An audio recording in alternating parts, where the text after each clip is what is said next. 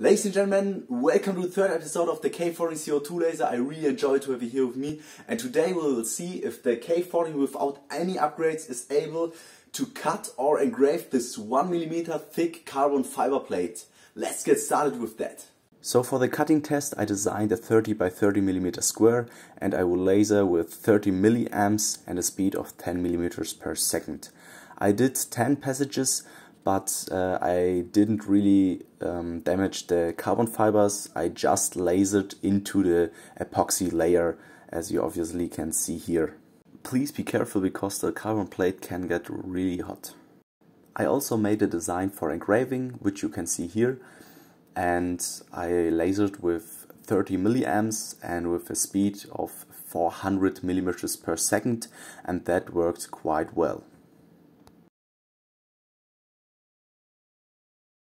Okay, so actually you can't cut or engrave carbon fibers, but you can engrave or cut the epoxy layer. That is what you can see here.